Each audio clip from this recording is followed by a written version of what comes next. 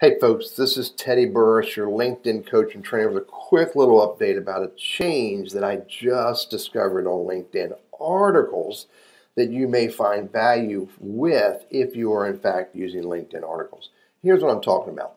So here's an article that I posted as I'm doing testing. By the way, if you ever discover an article, a social media post, a YouTube video, anything that has my name on it with the word testing up front, that's exactly what it means. I'm testing functionality in LinkedIn in all kinds of areas so I can answer questions for you so you don't have to spend time trying to figure stuff out. But let me show you what I'm talking about. This is all about adding hyperlinks on images, which I believe is fairly new. Hit edit. So in edit mode, I can come down here. Something else I want you to know about images while I'm in here. Images on LinkedIn in general, in articles and in post. And that's the add description box. You'll notice that almost every one of my alt tags that I have on my images on LinkedIn all have my name, all have my 3 primary keywords, and then I end it with a little statement about what this image is. I try to be pretty consistent about that because I know that this is huge SEO value here. Alt text is huge SEO value. So I always add that. Now, here's the other thing, right here, this icon right here. This is a URL icon. If I click on that, if I put a URL in here, and I hit enter, by the way, you'll notice that I did not type in this. LinkedIn added that.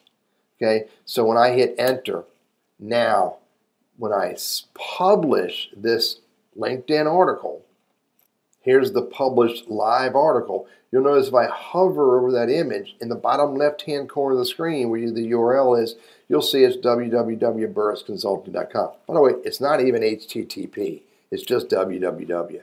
And then I did this one the same way here, so I can put any URL, and when I click on that, it goes to where I want it to go to. All right? So really we're paying attention to this opportunity to put hyperlinks on your images in your LinkedIn articles. Reminder, you can't put mail to because by default, when you're editing this hyperlink, LinkedIn is going to put the http://. So it'll trash a mail to link. If we can get LinkedIn not to add that, then maybe the mail to links would work, but not today. So anyway, just a quick little update on adding hyperlinks to images in LinkedIn articles. I'm Teddy Burris, your LinkedIn coach and trainer, and I hope that's helpful.